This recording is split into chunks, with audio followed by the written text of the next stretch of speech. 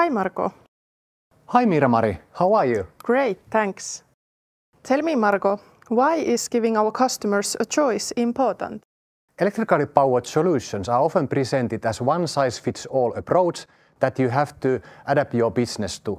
However, that's no longer the case with Kalmar electric straddle carrier charge family. It offers you a flexible solution that can be customized according to your specific needs. So what is exactly a complete solution and how it can benefit you? Kalmar electric straddle carrier does not only come with the choices for the batteries or charging technologies, but it also has a range of supportive products that can enhance your overall operation. Every operation is unique, and that's why having a flexible solution which can be tailored according to your needs is crucial, whether you are running a manual or automated terminal. Marko, can you explain to me what the different battery options are? Sure, Mira-Mari. We have two battery options available for Kalmar electric straddle carrier. First, there is a high energy battery providing 4-hour operating time and charging takes 45 minutes. Second alternative is a high power battery providing 45 to 50 minutes operating time, and full charge can be done just in 5 to 6 minutes.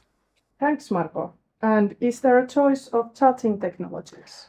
When it comes to charging technologies, Kalmar electric straddle carrier comes with the CCS charging as a standard. Additionally, you have the option to choose an automated pantographic charging technology called Fast Charge. Are there any supportive tools available? Yes, we have some great supportive products to offer.